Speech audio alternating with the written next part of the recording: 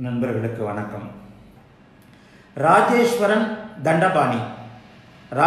தண்டபாணி என்ற யூடியூப் நேயர் நீங்கள் கேட்டிருக்கிற கேள்வி, ராஜேஸ்வரன் தண்டபாணி சந்திரனே நீசம் பெற்றால் எவ்வாறு நீச பங்கம் பெறும் மற்றும் உச்ச சந்திரன் அமாவாசையானால் என்ன ஆகும், சந்திரனுக்கு அஸ்தங்கம் உண்டா? இதுவும் கொஞ்சம் ஒரு வித்தியாசமான நல்ல கேள்வி தான். சில நுணுக்கமான கேள்வின்றதுனால இந்த கேள்விக்கு நான் இப்போ பதில் கொடுத்துட்றேன். அதாவது, ராஜேஸ்வரன் தண்டபாணி சந்திரனே நீசம் பெற்றால் எவ்வாறு நீசபங்கம் பெறும் மற்றும் உச்ச சந்திரன் அமாவாசையானால் என்னவாகும், சந்திரனுக்கு அஸ்தங்கம் உண்டா? இந்த சந்திரனே நீசம் பெற்றால் என்னவாகும்ன்றது கேள்விக்கு பின்னாடி நீங்கள் என்ன ஒரு இது கேட்குறீங்க அப்படின்னு சொன்னால், மற்ற கிரகங்கள் நீசம் அடைந்தால் அதை பங்கப்படுத்துபவர் சந்திரன். சந்திரனுக்கு கேந்திரங்களில் இருக்கின்ற கிரகங்கள் நீசபங்கத்தை பெறும்னு நம்ம சொல்லிட்டோம். இந்த கேள்விக்கு பின்னாடி இருக்கிற மறைமுகமான அர்த்தம் என்னவென்றால், ஒரு கிரகம் நீசம் பெறும்போது அந்த நீசம் பெற்ற கிரகத்தை பங்கப்படுத்துவது சந்திரன். அப்ப அந்த சந்திரனுக்கே நீசமானால் என்ன? நான் இதை தெளிவாகவே ஒரு சில விஷயங்களை சொல்லியிருக்கிறேன். ஒளியாக புரிந்து கொள்ளுங்கள் அப்படின்றத சொல்லியிருக்கிறேன். எப்படின்னா, நீசம் என்பது ஒரு ஒளி இழந்த நிலை. ஒரு கிரகம் தன்னுடைய இயல்பான ஒளியை இழக்கின்ற நிலை நீசம் என்று சொல்லப்படுகிறது. அந்த ஒளியை இன்னொரு கிரகத்திடமிருந்து கடன் வாங்கும் பொழுது அந்த கிரகம் இழந்த ஒளியை பெறுகிறது. அதைத்தான் நாம் நீசபங்கம் என்று சொல்லுகிறோம்.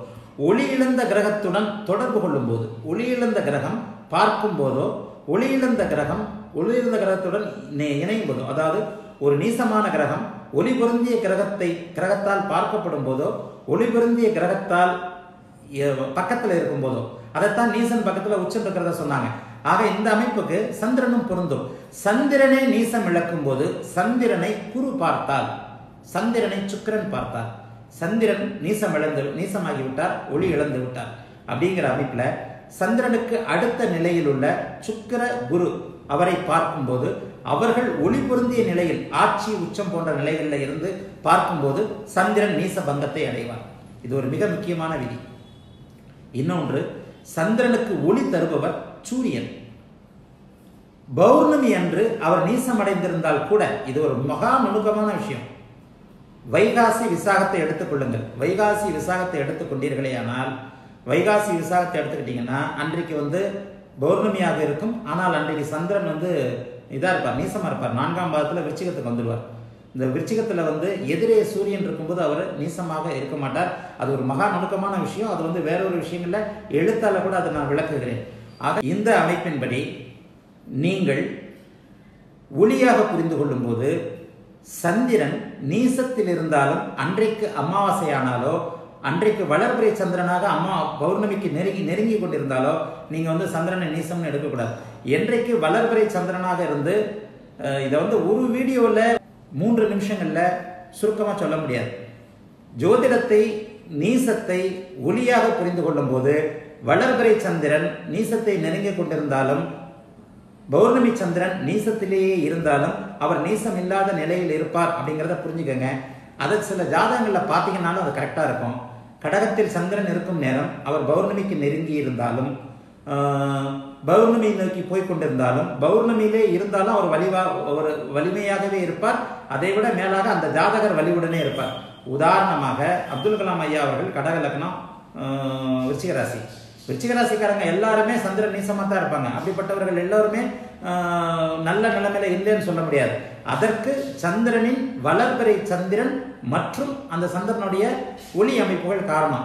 இப்ப நீங்க கேள்வி கேட்ட மாதிரி, சந்திரன் நீசம் அடையும் போது சந்திரனை எதிரே இருக்கின்ற எங்கேயாவது 5, 9ஆம் இடங்கள்ல இருந்து குரு பார்த்தார்னா, நேருக்கு நேரம் இருந்து குரு பார்த்தார்னா, சந்திரனுடைய நீசம் எனப்படுகின்ற ஒளி இழந்த நிலைமை விலகி அவர் இழந்த வலுவை திரும்ப பெறுவார்.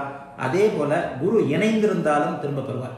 பார்த்தாலும் இணைந்திருந்தாலும் குரு நிச்சயமாக ஒரு இதான அமைப்பை பெறுவார். 2வது, சுக்கிரன் எப்போது சந்திரனோடு இணைகிறாரோ, சந்திரனை பார்க்கிறாரோ, அந்த அமைப்பிலும் சந்திரன் நீசம் அடைய மாட்டார். ஆக ஒளியாக புரிந்து கொள்ளும் போது நீச நிலைகள் வெகு எளிமையாக உங்களுக்கு புரியும். 2வது, அடுத்து நீங்க கேட்டிருந்த கேள்வி என்னன்னா, உச்ச சந்திரன் அமாவாசையானா என்ன ஆகும்? அது இதுலயே இருக்குது. உச்ச சந்திரன் அமாவாசை நிலை விலகி பிறந்தவர் தான் கலைஞர். உச்ச சந்திரன் அமாவாசையில இருக்கும்போது அந்த நிலைமை விலகும் போது எப்பவுமே வந்து இப்ப அமாவாசைனா சந்திரன் ஒளி இழந்து விட்டார். அந்த அமாவாசை என்று அவரை குரு பார்த்தால், சுக்கிரன் பார்த்தால் அவர் இழந்த ஒளியை திரும்ப பெறுகிறார். உச்ச சந்திரன் ஒண்ணு, அமாவாசை சந்திரன் ஒண்ணே பயந்துட வேண்டாம். அமாவாசை சந்திரனை யார் பார்க்கறாங்க, யார் தொடர்பு கொள்கிறார்கள் அப்படின்றத பொறுத்து தான். பொதுவா வந்து குழந்தை பிறப்புல அமாவாசை அன்னைக்கு குழந்தை பிறக்கக்கூடாதுன்னு. அது ஏன்னு சொன்னா சந்திரன் அடிபடுவார். சந்திரன் வந்து தாய் அமைப்புகள் வந்து சந்திரன் அமைப்புகளில் வந்து சந்திரன் கெட்டால் தாயார் கெடுகிறார் அப்படின்ற அமைப்பினால தான் வந்து இது கிடையாது. ஆகவே உச்ச சந்திரன் அமாவாசை ஆனாலும் அவரை குரு பார்க்கும்போது, சுக்கிரன் பார்க்கும்போது இழந்த ஒளியை திரும்ப பெறுகிறார் என்ற அமைப்பில் வந்து சந்திரன் ஒளி இழக்க மாட்டார். மூன்றாவதாக சந்திரனுக்கு அஸ்தங்கம் உண்டான்னு கேட்டுக்கிறீங்க. சந்திரனுக்கு அஸ்தங்கம் கிடையாது. சந்திரன் அஸ்தங்கம் ஆகும் நிலை தான். அஸ்தங்கம்ன்றது என்ன? ஒரு குறிப்பிட்ட டிகிரிக்குள்ள சூரியன் இணையிறது, சூரியனுக்குள்ள கிரகங்கள் இணையிறது, ஒரு குறிப்பிட்ட டிகிரிக்குள் இணையிறது அஸ்தங்கம்னு சொல்லப்படுகிறது. 8 டிகிரிக்குள் இணையும் கிரகங்கள் 9 degree, 11 degree, 13 degree, 15 degree, 15 degree, 9 டிகிரிக்குள் சூரியன். ஒரு சூரியனுக்கு 9, 11, 13, 15, 17 டிகிரிக்குள் இணைகின்ற கிரகங்கள் இந்த பஞ்சபூத கிரகங்கள் சொல்லப்படுகின்ற சூரிய சந்திரர்களையும் ராகு கேதுகளையும் தவிர்த்து செவ்வாய், சனி, சுக்கிரன், புதன் இது போன்ற 5 கிரகங்களும் வந்து அஸ்தங்கம் அடையும். சந்திரனுக்கு அஸ்தங்கம் கிடையாது. சூரியன் கூட 8 டிகிரிக்குள்ள நெருங்குற கிரகம் வந்து ரொம்ப அதிகமான வலிமை இழக்கின்றது விதி. இந்த சூரியனுக்குள்ள 8 டிகிரிக்குள்ள சந்திரன் நெருங்கும் போது மட்டும்தான் அமாவாசை நிலையை அடைகிறது. ஆகவே சந்திரனின் அஸ்தங்க நிலை தான் சந்திரனின் அமாவாசை என்று சொல்லப்படுகிறது.